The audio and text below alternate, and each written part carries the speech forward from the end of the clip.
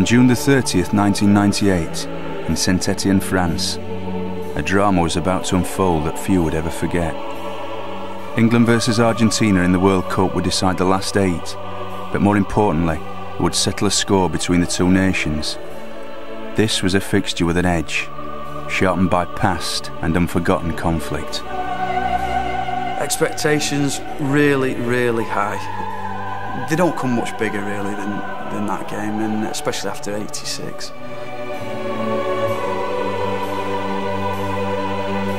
For me and the Argentinian people, football is more than passion.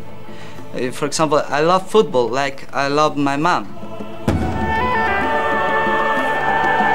This was not just a football game. This was also a very political game, and it was a historical game because of the history with England and Argentina before. I mean, England and Argentina has become, I guess since the Maradona kind of hand of God instant, it's become almost a replacement for the England-Germany games that I guess used to be or whatever. In England, the nation was buzzing with anticipation. Offices and streets emptied early, as everyone made sure they were in front of a TV set. I'll certainly be watching, and everyone's going to have their fingers crossed and hoping England do well, and we'll be right behind them all the way. Will you be watching the match tonight, Mom? I don't know what time it is. 8 o'clock. Oh. Will you be cheering on England? Well, I think one should. In the ground, the players tried to ignore the hype and concentrate on the contest ahead. You just try and be as relaxed as possible and try and savour the atmosphere really, because it's not very often you play against Argentina in the World Cup and in such a big game. Football is art at its best, and great World Cup matches are absolutely compelling art, as good as anything you can see in the cinema. This was the Citizen Kane of football matches.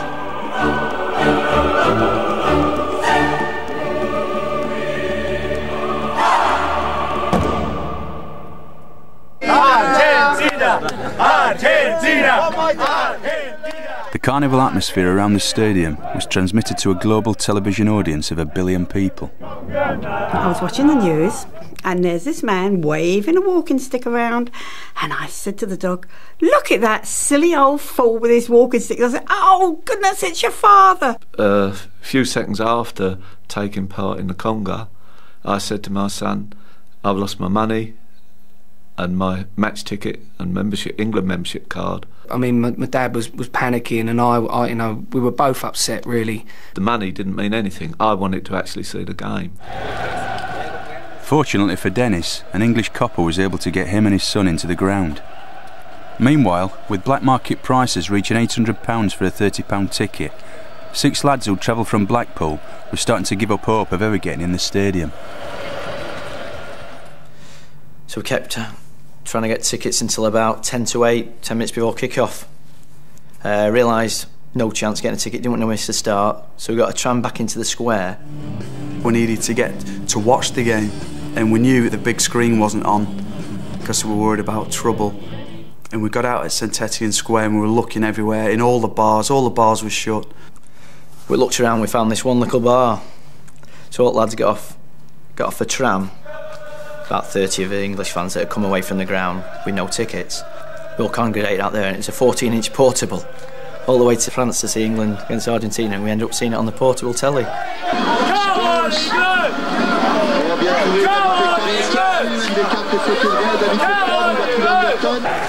Inside the ground, the English fans gave a rousing reception to the arrival of reinforcements. We wanted to be the England mascots, the Three Lions and St George. And as we walked in, you could see the heads turning. They all began turning, and we got this huge round of applause as we walked in. So it was absolutely magnificent. As the 8 o'clock kick-off neared, 36,000 spectators in the stadium nicknamed the Cauldron waited anxiously for their heroes to emerge. The way the whole country got behind us, we all knew how important it was, not just to ourselves, but to everyone back home. So actually being a World Cup one step away from quarterfinals, playing against Argentina in France. It's what boys' dreams are made of. We just asked them to be in that tunnel, put your chest out, you're representing your country in a World Cup game, and to go out there and really impose yourself on the opponents.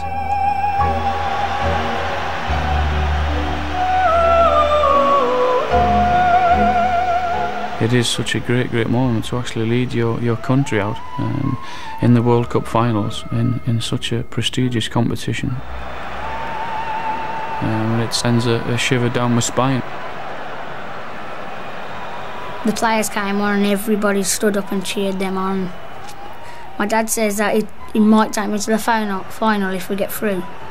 And I really wanted them to get through.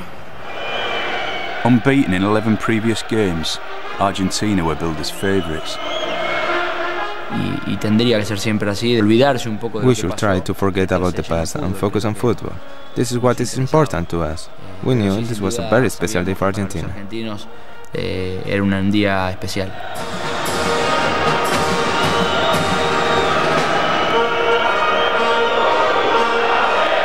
Yo nunca probé algo igual y seguramente voy a probar. It is a brilliant experience for me every time I wear the Argentina shirt.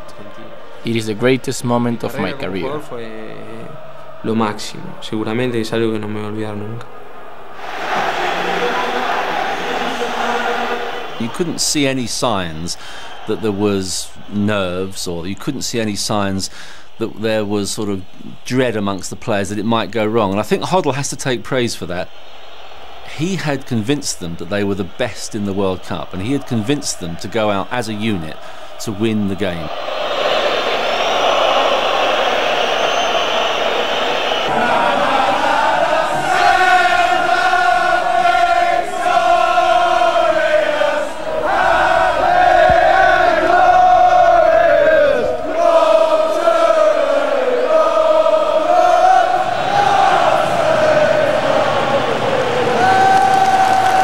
The England-Argentina game to me was the climax. This was when, you know, we were really I know, being Swedish, you know, England, supporting England was obviously not just second best. I mean, I feel very anglicised myself, so I assume my Englishness in that respect.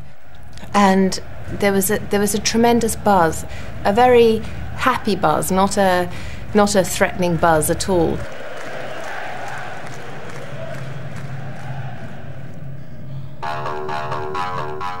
After days of speculation and hype in the world's media, the hopes of England and Argentina now focused on the performance of the 22 players on the pitch.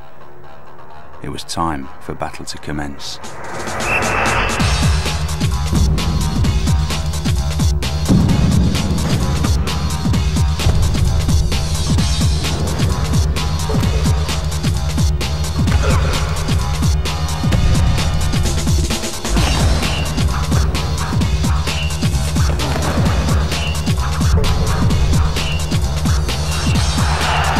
Came in and it was a decent one, but here's Shearer!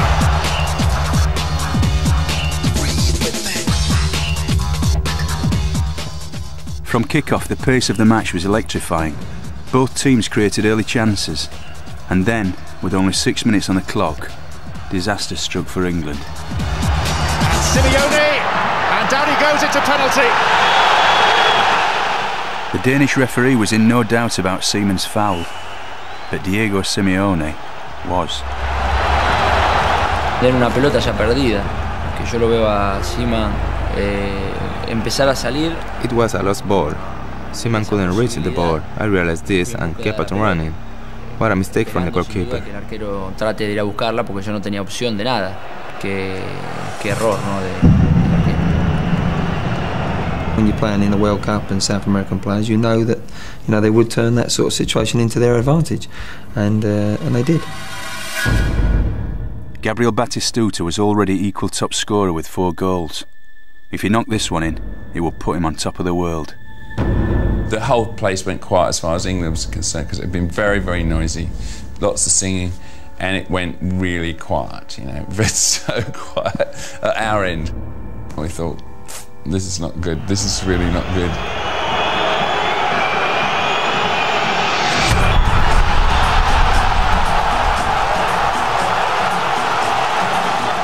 When he scored the first goal, I say myself, of course we can beat them.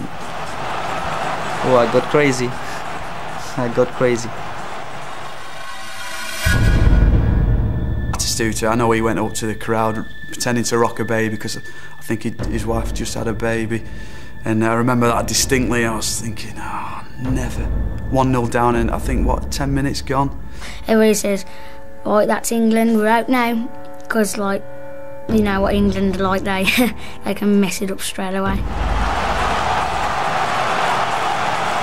It was early in the game, so we knew we had time to get back into the game. That was the good thing about it. It would have been a different story if it was like, you know, 85, 86 minutes gone and, you know, you had a few minutes to go.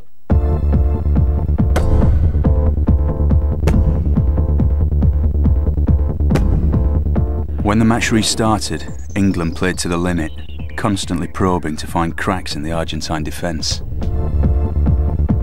A few minutes later, Owen's running with the ball, and like whenever we're running with the ball, everyone's sitting with the friends and family, like going crazy. And Owen with a little bit of space, and two to his right. This is Michael Owen. He goes down, and that's a penalty. What happened was that the Argentine player tried just with a small push to bring Owen out of his run, to disturb his run, and it was the reason for the penalty. Maybe the ref realized he made a mistake on the Argentinian penalty, and he was waiting for the time someone from England have a chance to get a foul in the box, Argentinian box, to whistle a penalty as well. No, I mean, in my opinion, the Argentine one was a penalty and the English one wasn't. I mean, I think Owen's a diver.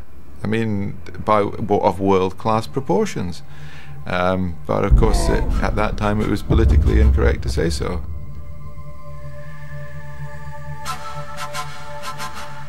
Dive or not, the penalty was awarded, and up stepped England's captain Courageous.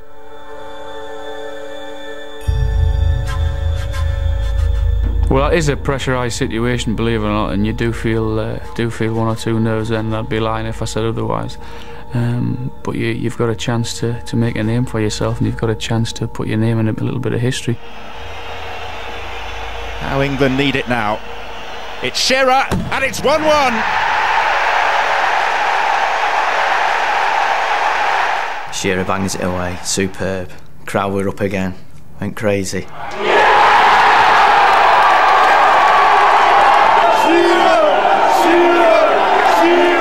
I was ecstatic because I thought it was paying them back for 1986 with Maradona.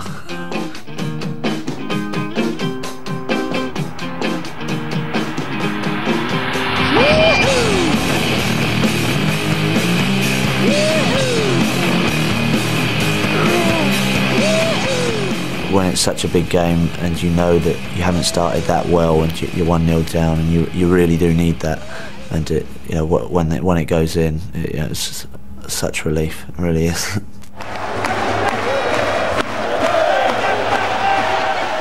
On equal terms again, England took the initiative and pushed forward. They were led in attack by England's youngest ever striker, 18-year-old Michael Owen.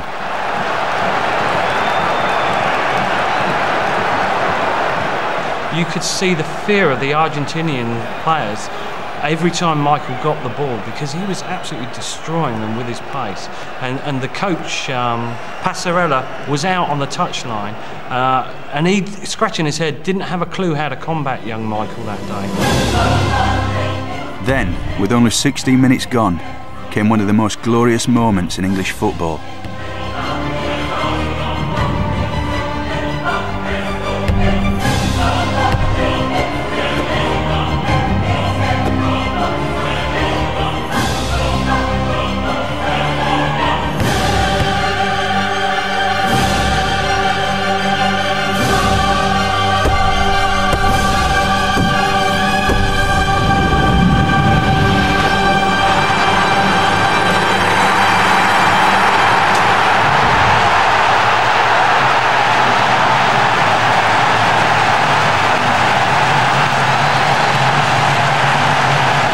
when he scored that goal, everybody just thought, what would we do without him? He's brilliant.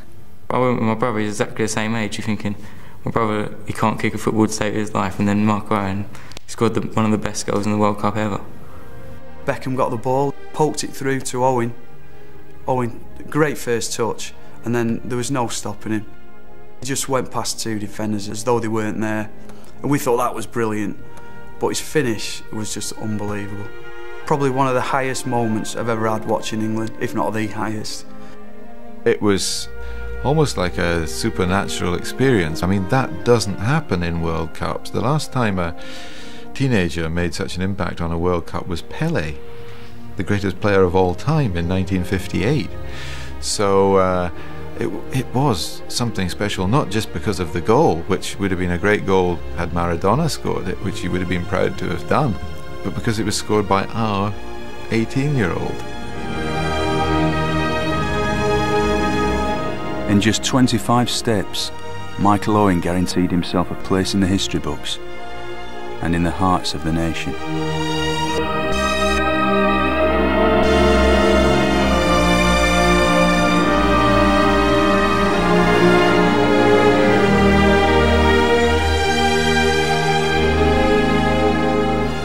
We started shouting and he came running across towards where all the friends and family were sitting like this, holding his hands like this. It was a moment I'll just never forget. You know, he scored such a fantastic goal. I mean, I was so proud. You know, I think everybody was proud of him, you know, just for that one moment. It proved that the boy's got nerves of steel, ice cold. So many players in that sort of situation, they kind of pulse rate shoots up and they kind of freeze and they think, my God, I'm going to score, and it's easier not to. But it shows what a cool customer he is, and of course it made him a superstar there and then.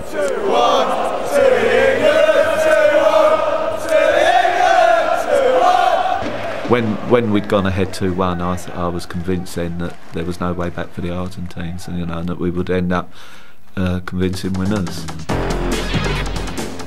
Argentina, who hadn't conceded a goal in their previous 8 matches, had just let in 2 in 6 minutes.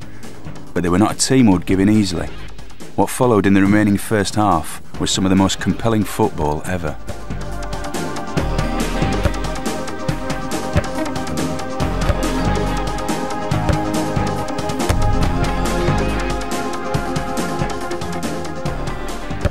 Paul Ince, well struck!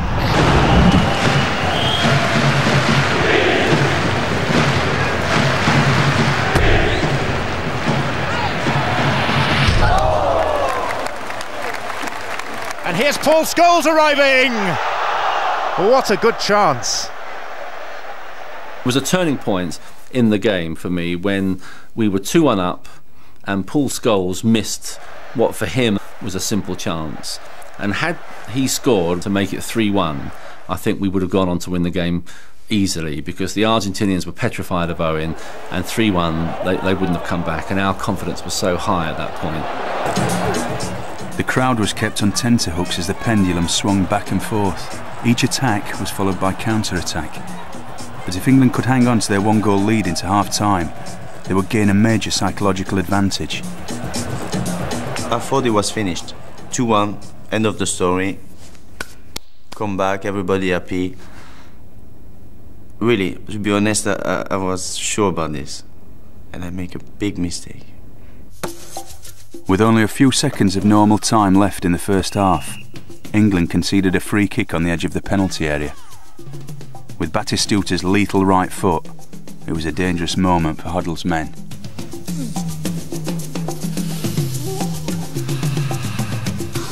Argentina went into a huddle to discuss the free kick, and you know, it was quite a long gap between getting it, setting it up. Well, it was longer than normal, and you could see that I thought, well, what are they going to do? Because they're not going to kick this into the wall. What are they going to do? La pelota la iba a patear Batistuta. Después hablando y bueno. Batistuta was going to take the kick, but after talking to the bench, we changed our minds. El banco de suplentes y bueno, cambiamos idea ahí. The plan the Argentines had been secretly practicing for weeks was that Javier Zanetti would hide behind the wall during the set-up. Then, as Batistuta made a dummy run, Zanetti would peel off to the right, take the ball from Veron's pass and strike. That was the theory. Now they had to execute that plan in front of a billion staring eyes. Looks like Batistuta, but in fact it is Veron. It's cleverly worked, it's Zanetti, and it's 2-2.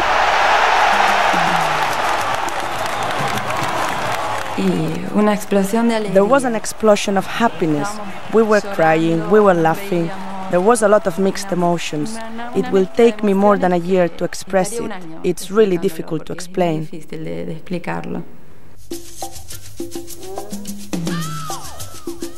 was a superb piece of football. They absolutely deserved the goal. And, you know, while our hearts sunk, we also applauded it because we could see it for its merit. It was a bitter, bitter pill to swallow, and one that really hurt us badly. And walking back down the tunnel when the ref blew his whistle, my first impressions, I was furious. I was furious, but I didn't want to go in there with a real negative. The Argentine fans continued their carnival throughout half-time. I was all the time thinking about we're going to win. We're going to beat them. It should be difficult, but it should be possible. Having lost their one-goal advantage, the English fans knew their team had to do it all again. Come on, England! Well, we were saying that, look, we gave ourselves a mountain to climb, we climbed the mountain, we got in front, and we were the better side, and we were very, very disappointed to have lost that goal just before half-time. But, on the other hand, we've played like that in the first half, why can't we go on like that in the second half and put in a similar kind of performance? We still thought the way England were playing with Michael Owen and Shearer, we could go on and win the game quite easily. And then it must have been, it only seemed like seconds after the kick-off, the Beckham incident came along. Becks went to chest it, and I mean, it was a dreadful tackle. I mean, it looked like he'd been studded, you know, in the back. While Beckham's lying there face down, he ruffles his hair, and that was what really, really annoyed Beckham. And almost as an afterthought, really, Beckham kicks out. Simeone says, "Thank you very much." Then there was a few players around the referee. I think Batistuta again, the old, you know, he should be booked, sent off, trying to provoke trouble. The yellow card then came out for Simeone, correctly. When it happened, the emotion and the feeling was, you know, what have you done that for, David? But it was a yellow card. Even he hasn't hit him, it was violent conduct, because the law says attempt to kick on a player or kick on the player is the same. Both situations is a red cards. Gestos que quizás los árbitros. These are actions that referees think are intentional, the intention of doing harm. In reality, Beckham didn't do anything. No hizo nada. Wait a minute, he's taking another card out for Beckham. It's a red card for David Beckham. Oh no!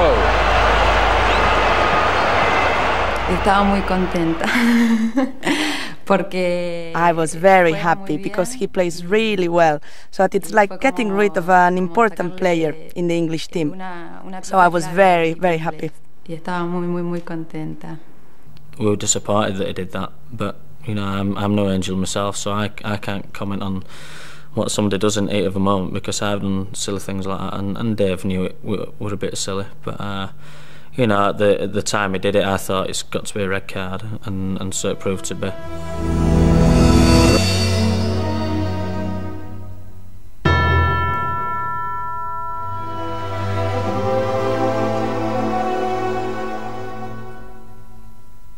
I had feelings for Beckham in the dressing room, because when you've got 20 people in there, the team squad, the manager, the coach and everything, there's huge camaraderie and people shout and shake fists and everything. When you go back on your own and there may be one member of Hoddle's staff there saying, "Don't worry about it, Dave," and he sits down, his head in his hands, he doesn't want to take his boots off, his shirt off, you know, the bath might not be run, he doesn't know what to do.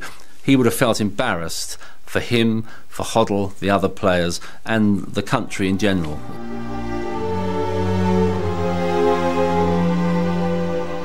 After Beckham went off, we saw one aspect of the very best of Glenn Hoddle. In a moment of real crisis for him, as the director of this England team, he was superb. And in particular, an instruction to the strikers to alternate as lone striker. Me and Michael kept swapping. One would go up front and the other one would go on the right hand side. Straight away I was moved into a more central role. We knew then that we were going to have to dig in and, you know, just battle and scrap for everything. Roll up my sleeves and let's go. Let's keep on going. You know, I looked around at the pitch and I thought, yeah, you know, we still had a strong side. I saw no heads drop. It was, you know, stick your chest out time. But the defending in the game was unbelievable, especially when we were down to 10. It was incredible. Some of the tackles the boys at the back were putting in. I mean, a lot of the people in the crowd actually respected that. You know, the way we were resilient throughout the game.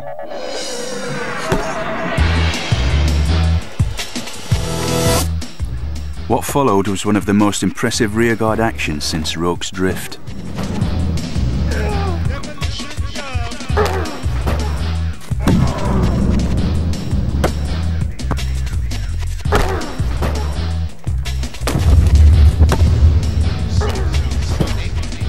I thought that was absolutely compelling part of the drama, because Argentina basically had possession, they had the initiative, and they had to use their extra man to outmaneuver England and pass through them. But what happened was that they just kept passing in front of England. Gallardo, Veron, back with Gallardo, around Adams, and blocked by Campbell. Here we say they have balls. I don't know if I'm allowed to say that, but the truth is they've got such a strong fighting spirit. The way they kept at it, our defence was magnificent. Shearer played deep, and I think Owen kept coming back as well and helping out. And everyone just sort of mucked in. And it was Alan Shearer who kicked away from underneath his own crossbar. The longer it went on, the more confident all the fans were getting. The Argentinians, I think they couldn't believe. They probably thought themselves, well, down to 10 men, it's only a matter of time. But it just went on and on and on. And I think they were losing heart a bit. They couldn't believe how well certainly the English defence and the midfield were playing. You could see the shoulders drop and the heads drop. And you could see them saying, you know, we aren't going to get through here. From the moment that they were down to 10 men, it was just so obvious that the fans were in no way going to let the team get away with losing. They were going to boost them, and I kept thinking they'll tire in a minute. The fans, you know, they'll get fed up of it. No, they just kept coming up with new things. And if I'd been a player on that pitch, I mean, that would have lifted me no end. The England supporters there were fantastic. You know, we did try to uplift the team.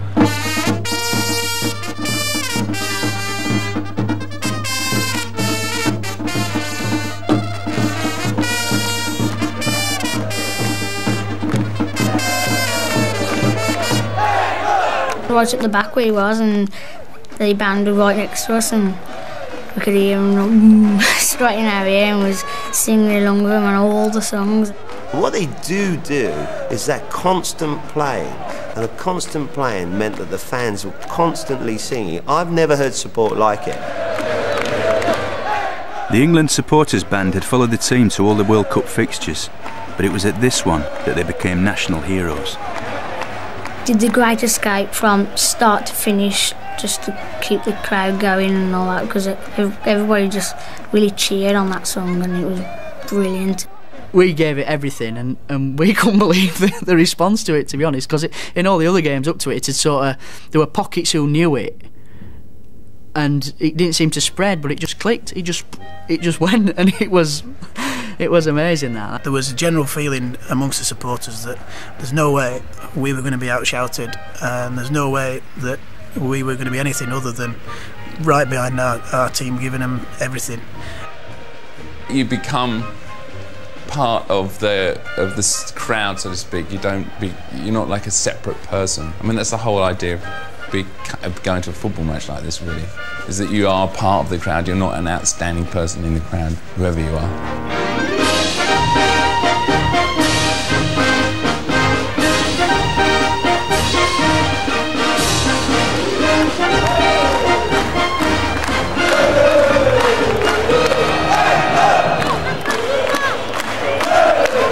They, I suppose, sensed that we needed that lift as well. We were, a man down, and we needed all the help we could get, and they certainly, gave it everything, just as we did.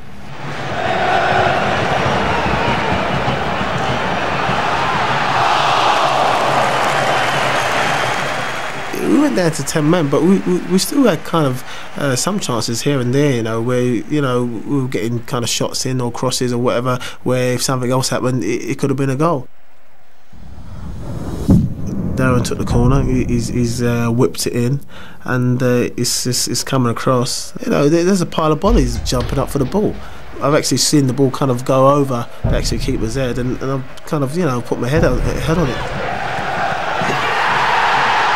Once I saw that ball went in, I was just off. I'm just shutting my eyes, shouting, and loads of emotions are just going through my mind, and I just couldn't believe it. For me, having spent 6-7 years with him, helping him through his career, to see him score a goal in the World Cup, I was in shock. People were just saying to me, "Scholes scored, Scholes scored." And that was the moment that England were going to win the World Cup. I mean, if only we only had to beat Holland, and we only had to beat Brazil, and perhaps France or something, we definitely won the World Cup at that point. I was just about to do my lap of on around Saint-Etienne Square, and just before I turned away, I just saw that they were playing on again. All of a sudden, it was too fast to be a kick-off. At first, I didn't think it was a foul. In truth, I thought it was a goal. Half the England team were celebrating off the pitch. So I grabbed the ball, put it down, and played really quickly and counter-attacked. And I could see them going ahead and scoring. I mean, it was bad enough having 10 men, but we only had 5, I think, to defend against. It was an incredible feeling. It just all changes, you look around, and the Argentinian players are going on attacking, and from ecstasy to down to the gutters in seconds.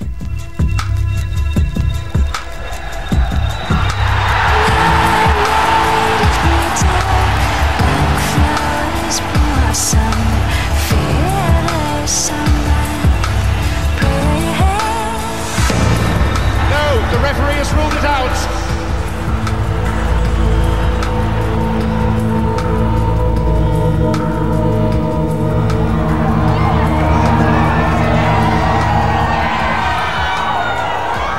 From laughing and joking, it was, I can't believe it. No, he's not allowed it. Why not? And what was the reason? I think it was a clear free kick from Alan Shearer. It was a clear header to the goal, but the difference was the goalkeeper was kept away by the elbow from Alan Shearer, and then this is the reason for the free kick. I've kept my eye on the ball all the time, and the keeper's come out, and we've collided. I've looked at the referee, and he's given a free kick against me. Some you get, some you don't, but it's a contact sport. In my opinion, it wasn't a free kick, but in his opinion, which is the most important one, it was, unfortunately for us.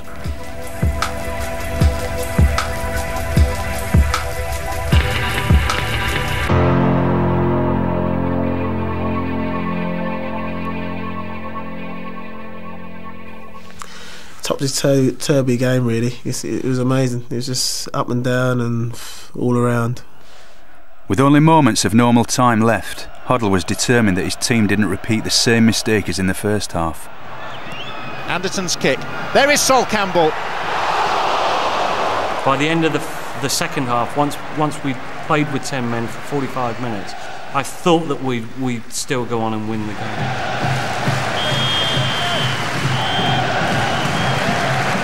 Having held the Argentines at bay with only 10 men, the lion-hearted spirit was still riding high. It's quite funny. I was still quite, still quite fresh. I had a lot of energy in me, and I thought, yeah, I could, keep on going. It's as if I was running on adrenaline. It was very, very emotional time. I think the fans started doing national anthem again. It was amazing.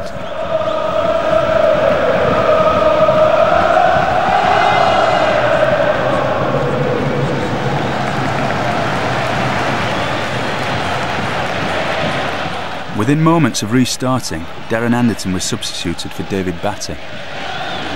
I was absolutely shattered, and I'd given it my all. I mean, I knew that I probably could have gone on, but at that stage, I mean, you're playing with one man down and you need everyone spot on it. I'd been on bench, sat down for, say, a quarter of an hour, and I was that keen to not miss out on an England cap. I just told Gaffer that I warmed up. I hadn't even had any sort of warm-up, so I just stripped my top off and I was straight on, and our lads were like laughing in that. It was terrible on every level, the extra time, because everyone was tired. I mean, the crowd was tired, we were all hoarse, and the players were obviously tired, and they couldn't really hack it. We were physically drained and physically and mentally tired. But on the other hand, they weren't really causing us too many problems. There was always a chance that we could go upfield and break on them. And as it happens, we did have one or two opportunities to do that. Not great chances, but I suppose half chances, if you like, to break and score a goal.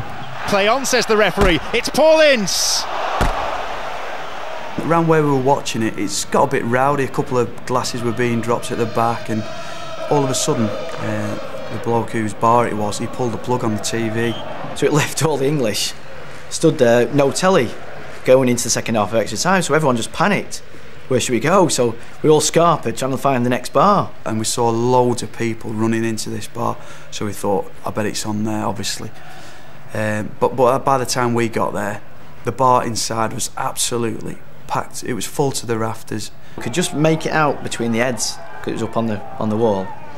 So Gaz says to us, "You're going to have to get on my shoulders and you'll have to tell me what's happening." So I got on top of Gaz's shoulders, and he was commentating, and everyone's shouting to me, "Hey Dave, what's going on?" So I'm going through extra time with him, near misses and whatever.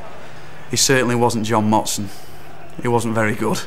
Come to final whistle, penalties. Everybody were waiting for the final whistle. Come on, ref, for the end of the game. Since 1990, England had lost 2 out of 3 penalty shootouts. Surely, this time fortune had to favour them.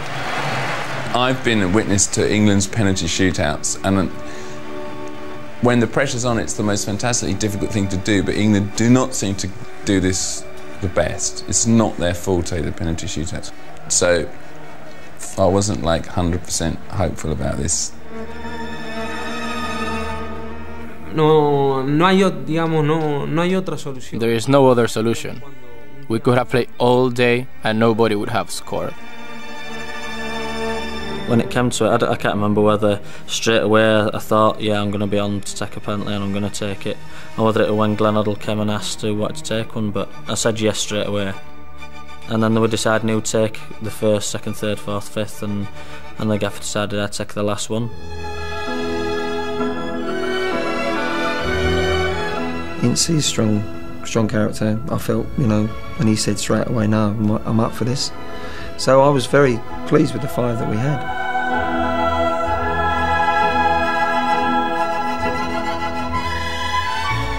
I certainly would have practiced penalties, and I cannot believe that even the day before, going into a sudden death game, or even at some stage during our build-up, we didn't practice penalties.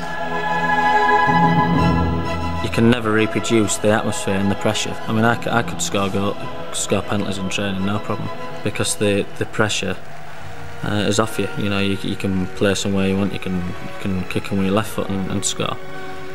From the outside looking in, I can appreciate people saying, "Well, why are they not better prepared?"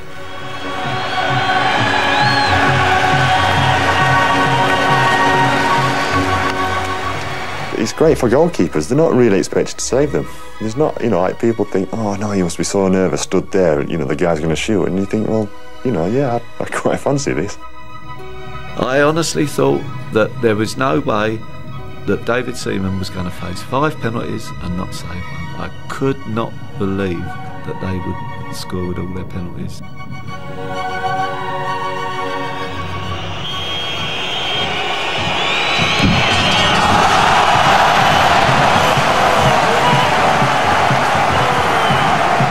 You just sit there and you just wheel that ball in the net. You just remain positive, and you just send as much positive sort of thoughts you can to your player. I always thought, really, if I can put it in the same spot as I've put it in the first one, then he's not going to save it.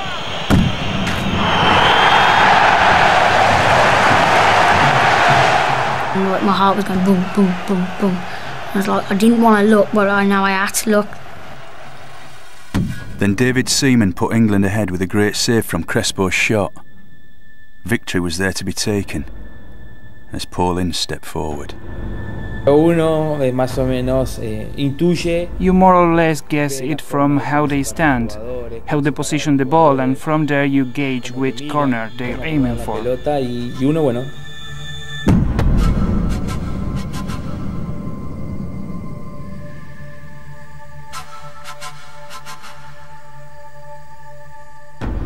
I was calm. I didn't think of the worst scenario. I just concentrated on doing the best I could.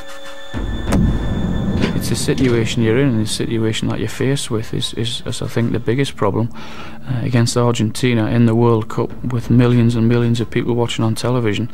And you put that penalty in, otherwise England are going out with the biggest competition in the world.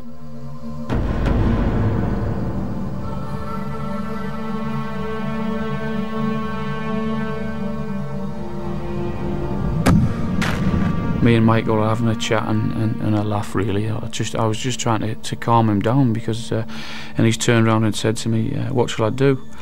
And I've just turned around and I said, do what you normally effing do and put it in the back of the net.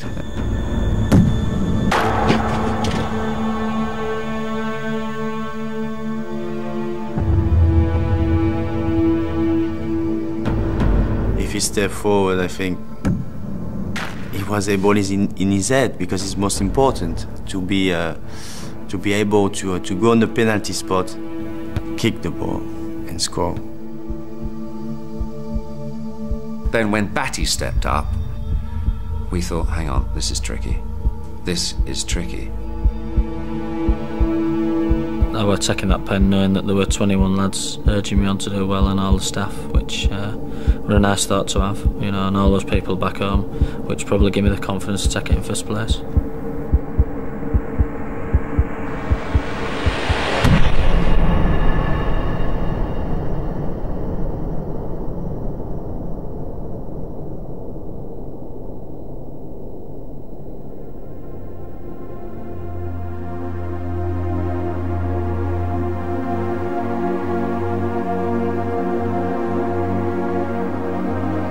That very moment that I knew we were out, I was shocked, because I never thought it was going to happen. I really felt confident that we were going to go through.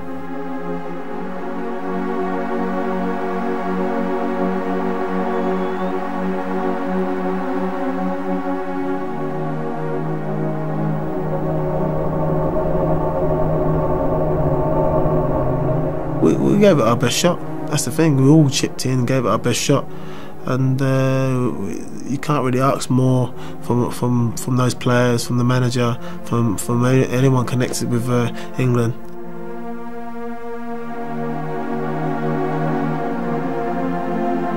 The crowd were just brilliant as well. It was all like big friends, and you just knew that you were going to get on with every single crowd in there.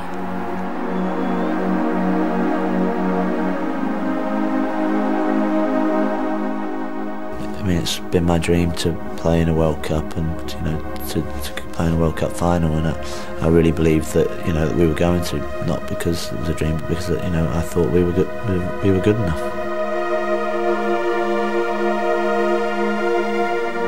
I was just thinking that should be us, and I wish it had been us. I mean, I see them celebrating down at the other end. That's what I was doing, and just staring into space, really thinking that should be us down there celebrating now, but it isn't. And what am I going to do now?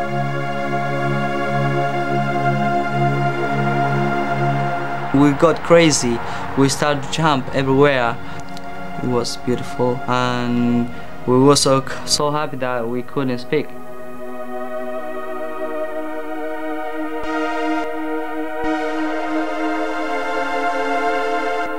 People weren't really talking to each other. Everyone just left. People were just so deflated. I've never seen anything like it. Really, it was dreadful.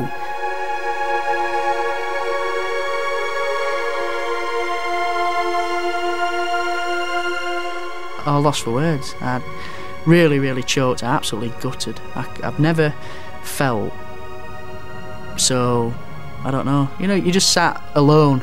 Everything was going on around you. Just looked at the Argentinians, and it was just like, ugh. Every one of us was just completely gutted, as if all the blood had drained out our bodies. We'd got no heart left. We were in a way subdued. You know, I cried.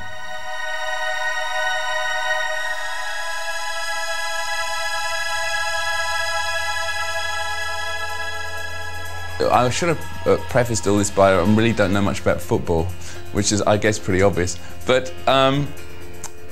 for the actual atmosphere and excitement, it's certainly up there with any sporting event that I've been to. From my own, personal excitement and the excitement of everyone else that was there, and everyone I spoke to afterwards and in England, I think it was one of the most exciting games I've been to. I'm a burning effigy of everything I used to be. You're my rock of empathy, my dear. So come on, let me entertain you. Let me entertain you.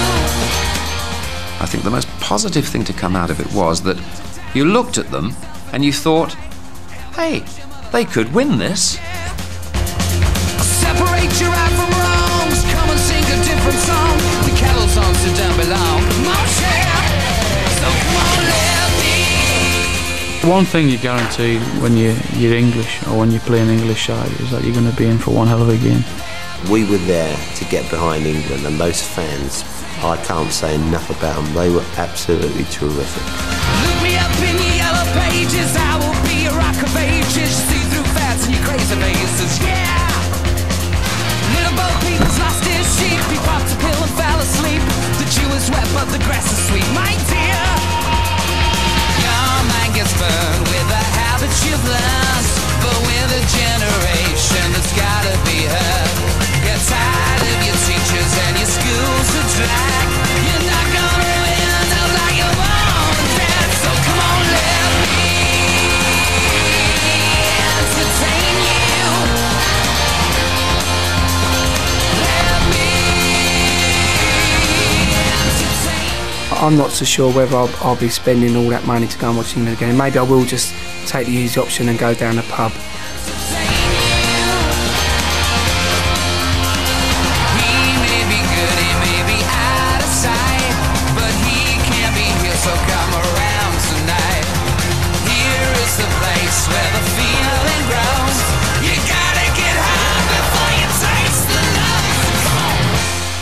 I had a taste of it, and I quite liked the taste, and obviously you want a bit more. I enjoyed it, every minute of it. Even the miss, I've enjoyed it. It's the pinnacle of anyone's career, performing in the World Cup. I think the nation were proud, and certainly the players and everybody involved could certainly feel proud of what they'd done for the country that night, because it was a titanic battle. I'm just so glad that I went and actually saw England playing. Really brilliant. If England get there, then I might be going to Holland, and certainly to Japan. I've got a friend who lives out there, so I'm definitely going to Japan. No problems about that.